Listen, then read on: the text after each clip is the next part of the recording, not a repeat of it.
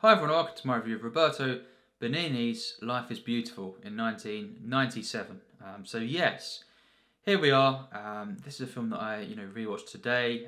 Of course, here it is on Blu-ray. This isn't mine, but yes, we're here with the Blu-ray. Of course, a rewatch. The only time I saw this was back in 2017 for the first time. I'd heard great things about this. Although it's kind of controversial. The critics got a lot of critics kind of bashing the film. It's kind of controversial.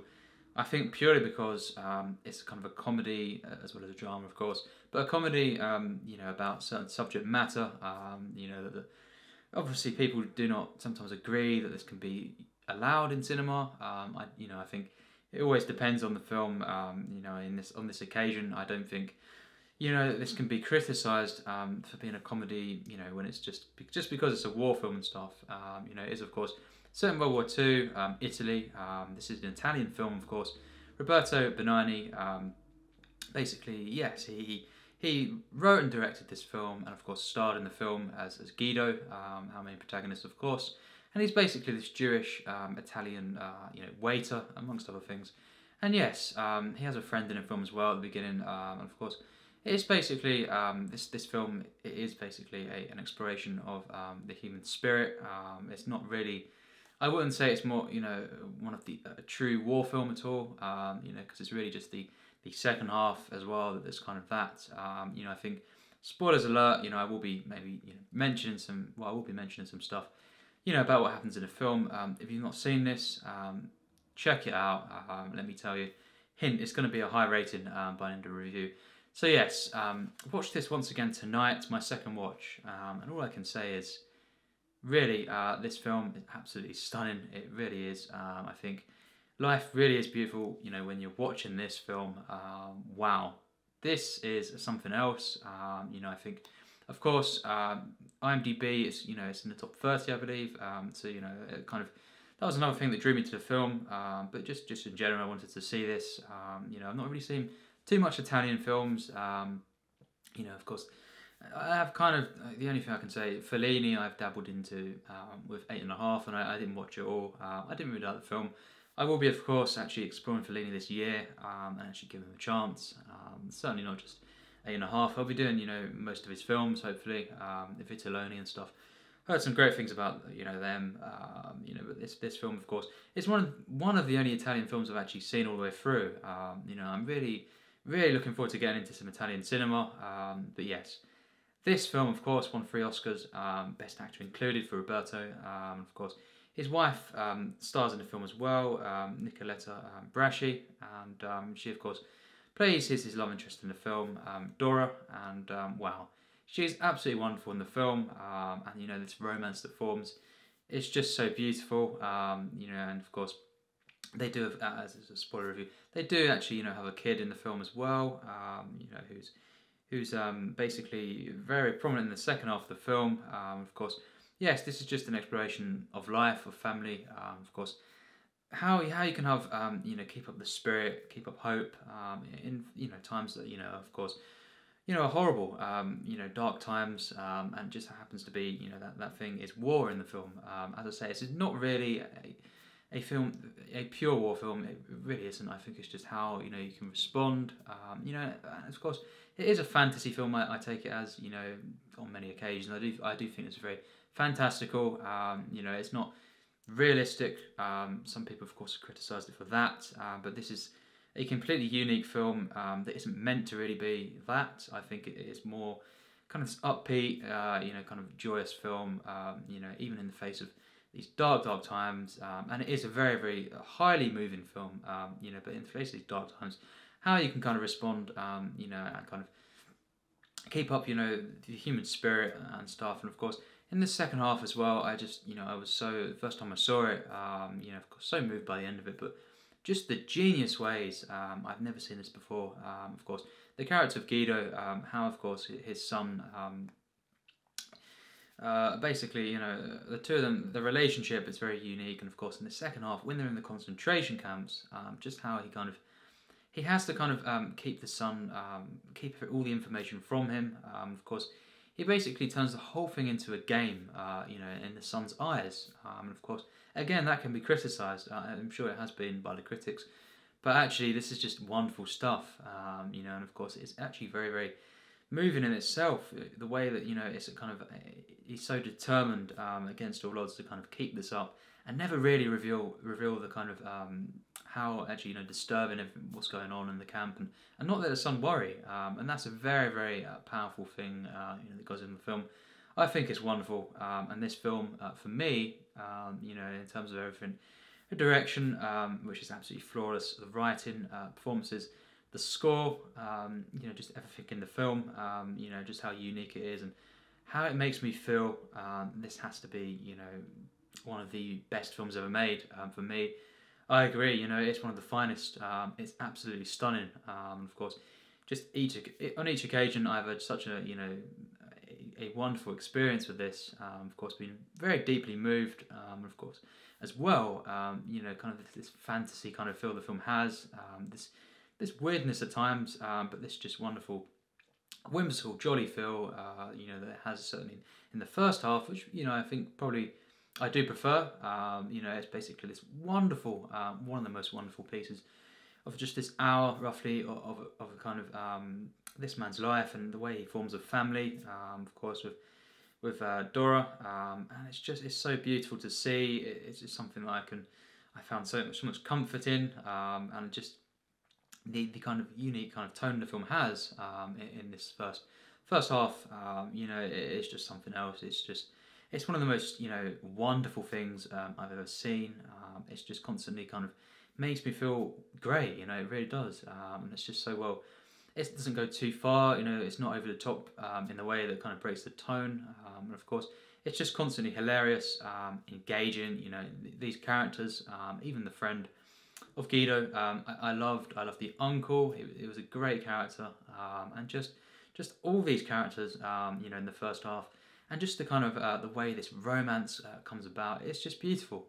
You could say, yes, you know, it's nothing too complex or you know, kind of too much of a struggle. You know, the romance for it to get formed. But I think it's so well, you know, it's so well portrayed, and it's so, you know, kind of wonderfully presented. And the feelings I got from it, you know, it is kind of yeah, it is kind of one-sided in that sense. You know, it's not a romance that takes, you know, there's a struggle, as I say, to get to, but you know, it's not meant to be. And of course, just the way it kind of plays out is just, you know, absolutely wonderful. I think it really is just something else. You know, the writing, as I say, throughout all the gags, and just, you know, the way he kind of balances drama and comedy. You know, Benigni, it's just truly something special. Of course, combined with the music, and just, you know, the way this film is shot, it feels like a dream. It really does. In this first half, the second half comes about, and of course, you know, the Germans, of course, put them in the concentration camp, and yes, it could be, you know, it could have been wholly depressing or just kind of very, very dark, but Benigni is not going for this, you know, and that's fine. That's his take on this sort of, you know, kind of subject matter. Yes, it's controversial. Of course, there's no way that this would have been, you know, praised all around by everyone, because it is something that's also always controversial. But, you know, on this occasion, I think it's completely wonderful what he does.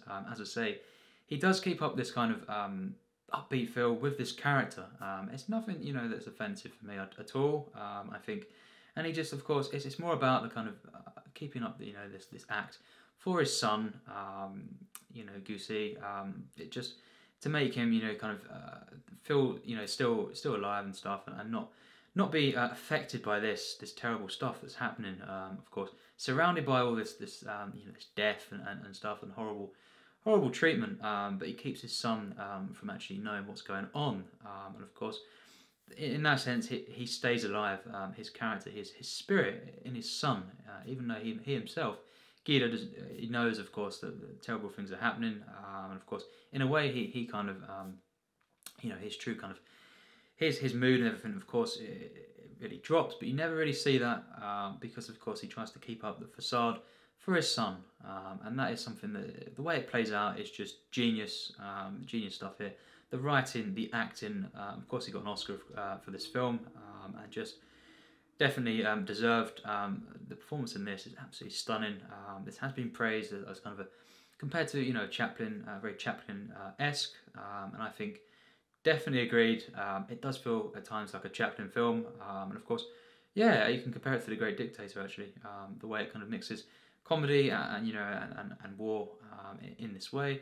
And yes, the way that it's in the first half as well, the kind of the character of Guido acts, and just yeah, some of the kind of you know the chase scenes and stuff could be compared to Chaplin, maybe even Buster Keaton, Lauren Hardy. It's very kind of classic cinema feel, this one, and that's, you know, one of the many things I love about the film. It's such a wonderful film. It could not be called pretentious for me at all.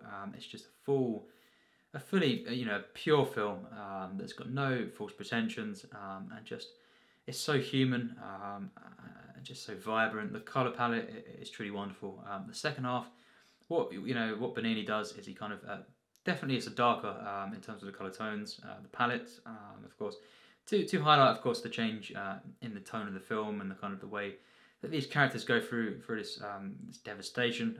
But of course, then again, the ending once again switches back to this kind of nostalgic and kind of vibrant colors. You know, I think cinematography in this film was truly something else. And for me, you have one of the greatest kind of jump cuts, you know, very subtle, you know, the greatest kind of pieces of editing in cinema history. Of course, just before the hour mark, when of course the sun, you know, you see him come about. You know, it's just a wonderful scene, and of course these scenes, you know, where the family together are just truly uplifting. The way it captures the human spirit is like no other. I think this is definitely one of my favourite films of all time. I think I loved every moment of this. You know, it's just so invested in that first half, and then it's much more focused mainly on this, you know, his family, and of course, as we know, they don't really see each other, you know, all together again, really, for the rest of the film, and it's such a sad film as well. Of course, the death of Guido is just something that I could not believe happened. You know, I think because it's such a kind of even him, you know, he kind of keeps up this comedy throughout the whole film, and then, you know, he's taken, of course, by the soldier. And I thought, you know, when I heard the shots and stuff, that it'd be like a shift. You know, it turns out that he's you know, kind of countered it or something, and then, you know, he's done something because, you know, I thought, of course, they cannot kill him off in this way. But, you know, then, of course, the soldier comes back around the corner, and then, of course, our main protagonist has died in such a way, and it's truly devastating. Really moved me, of course. And then the son, you know, he was waiting, and he never saw his father again in it. But then, of course, you do end on a really hopeful note. Of course, at least he's reunited with his mother, of course, Dora, and you know, despite our tragedy, you know, for the last sort of 45 minutes before the ending, it still ends on a kind of hopeful note, an upbeat ending, and it just this combination of tragedy, you know, very dark subject matter, but of course just uplifting, hopeful nature, you know, and comedy as well.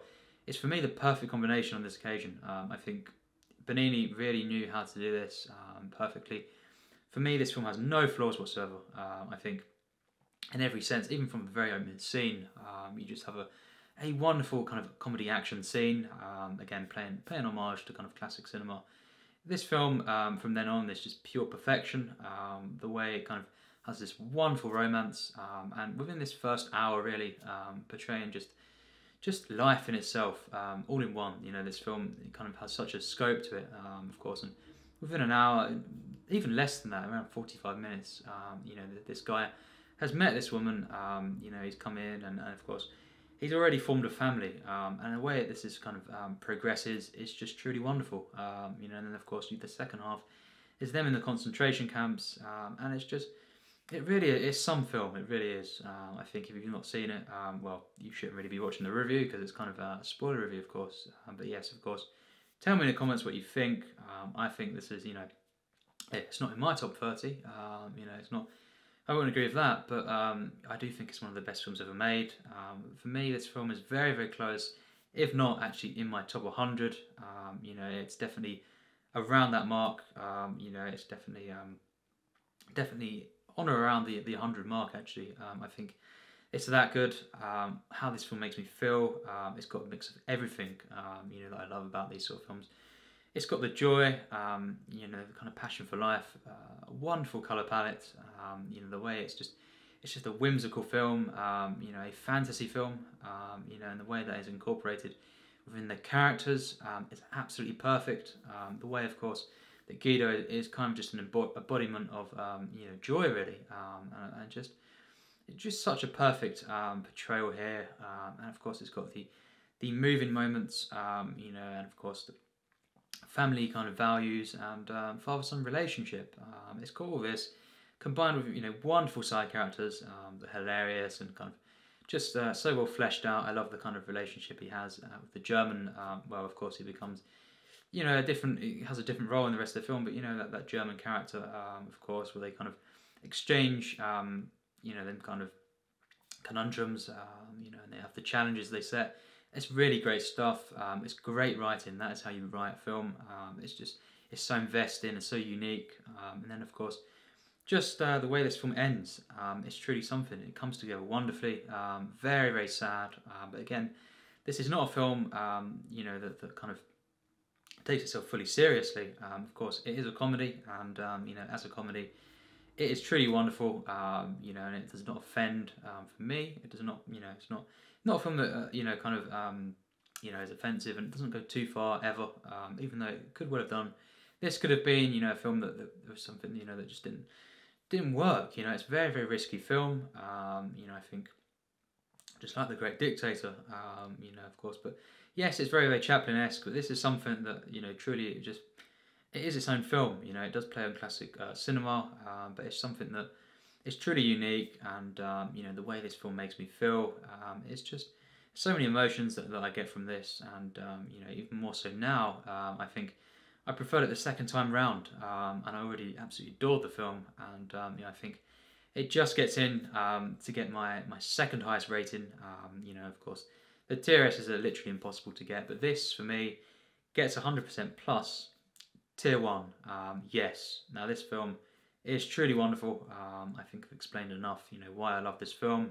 It's just this wonderful kind of, kind of strange film at times, but just pure, kind of innocent for the first half, fantasy film. And then of course it's one of the best war films, although I wouldn't count this really as a true war film, but it's just a film about human spirit, and kind of keeping hope and everything in the face of death and devastation, and just horrible stuff, of course, that happened, but keeping this up, and for the sake of your family, your children, this is the thing that really is just it's one of the most human films I've ever seen. This brought me to tears, on numerous occasions, and what the conclusion it comes to, it's just one of the best, most realised final acts in a film. I was shocked at many moments, and I was uplifted, of course. The use of music throughout is just absolutely stunning. Of course, the Oscar-winning score. Just a truly flawless film for me, and it goes beyond that. It really, it really elevates this film. The spiritual levels are so high, and just the way I was moved, the way I cared about these characters, and the way I was just kind of transported, for this time to a very, very unique kind of blend of fantasy and reality. It's just truly something else. The acting is flawless from everyone. I think everyone involved, especially of course Roberto Benigni. He gives a standout performance. One of the greatest characters in film for me, and just everything works perfectly. The comedy, the drama, and just the way this is kind of a fantasy film, although as well in the second half a war film, but as I say, it's not really about war too much. It's about how the human spirit and everything responds to this, about family in the face of this kind of stuff. So yes, of course, wonderful film, one of my very favourite films. Not top 50 or anything, but in or around that top 100 mark, just on the edge there. It really is something else. And if you've not seen the film, you're skipping towards the end now for the rating and stuff. Yes, this has to be seen. It's so high on IMDb for a reason. this film is truly wonderful. You know, not everyone will love the film. Some will be kind of, yeah, put off by the subject matter and the way it's a comedy as well. But for me, it really is a fully realised, pure film. It's absolutely flawless, and yeah, just a real, definitely one of my favourites. A real kind of a film that moves me so much, and it means so much to me. And yes, just truly magical. That's what it is. It's a magical film, and yes, life is beautiful. Truly, truly wonderful, and yes, thanks for watching my review.